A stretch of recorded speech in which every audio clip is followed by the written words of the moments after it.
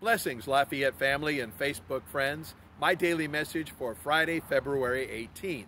And I remind you that daily messages, Sunday worship, lots of great stuff are at fountainchurchtallahassee.org. And join us each week at 10:30 a.m. for Sunday worship.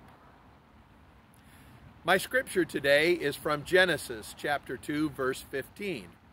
The Lord God took us and put us in the Garden of Eden to work it and keep it. This is the word of the Lord. Well, we don't live in the Garden of Eden anymore, but God did charge us with being good stewards of the world that He created for us. Did you know that we are now, according to climatologists, biologists, and botanists, we are living in the 6th great mass extinction in Earth's history? And this extinction is galloping along at a more rapid rate than most of those before, including the extinction that wiped out the dinosaurs. And why is this happening?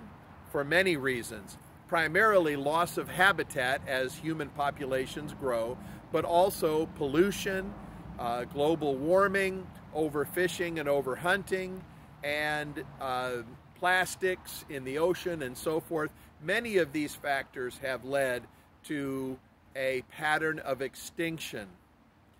I want to remind us not only that we're called to be stewards of this earth, but also that we are diminished by the loss of even one species.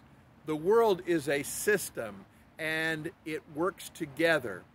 And we have the promise of plants and animals that may unlock for us secrets that will lead to better health care or longevity, more prosperity, the ability to feed people.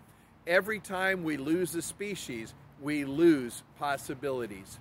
I pray that as we continue in this year, we will find it in our hearts to be better stewards, even if it means sacrificing a degree of prosperity, even if it means making choices that go against our politics or our personal preferences.